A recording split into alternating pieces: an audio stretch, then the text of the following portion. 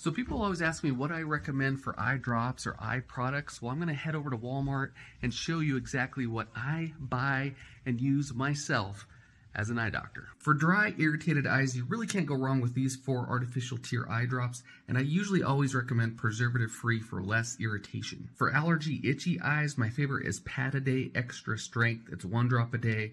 Another really good one is Lastacaft. For the occasional, make your eyes bright and white, Lumify by far is the best one you can get. Now, if you want to get serious and take it to the next level for your dry, irritated eyes, you want to get eyelid wipes by TearRestore. These are amazing. I actually did a test comparing these to other wipes, and these ended up being my favorite.